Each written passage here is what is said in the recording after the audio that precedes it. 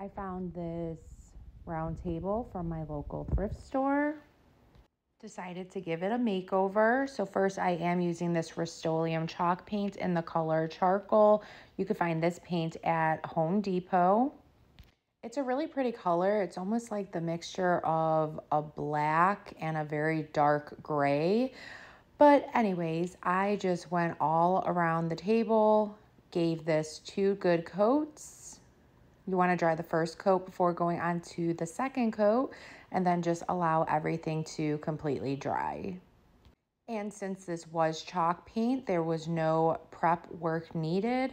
I didn't need to sand the surface down or anything. All I did was wiped it down with some rubbing alcohol and then just allowed that to completely dry. So I did end up painting this entire thing. I know a lot of people don't like when I paint the bottom of things, so I literally painted every square inch of this table. Again, ended up doing 2 coats, dry that first coat before going on to the second coat, and then allow everything to dry. Now I wanted to make this look a little bit weathered, so I'm just going around the table with a sanding block. And this part is completely optional. If you don't like your furniture to look weathered, just go ahead again and skip this part. But I like this look, so I did it. And I really like that you could kind of see that original table color kind of peeking through that black. I think it just looks absolutely amazing.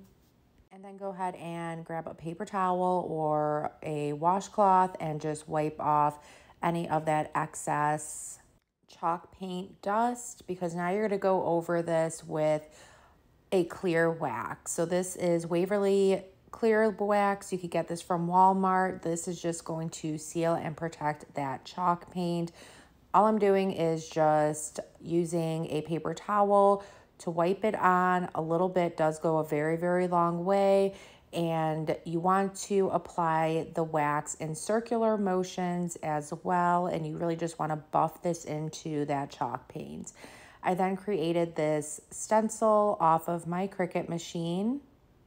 And I don't use any special stencil vinyl for my Cricut. I literally just use any kind of vinyl.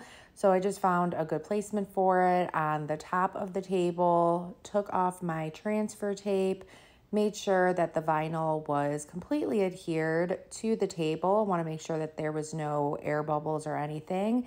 And then I just did a mixture of 2 of these kind of like beige colored acrylic paints that I got from Walmart using a cut up Dollar Tree sponge.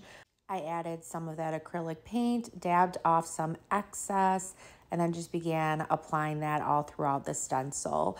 I ended up adding a little bit of white acrylic paint into the mixture while that beige was still wet. And then around the edge, I went over it with some brown acrylic paint just to kind of make it look like it's nice and weathered. Peel off that vinyl stencil, let that completely dry, and then I just went back over it with some more of that clear wax to seal and protect that. And look at how awesome that came out. It was a great transformation.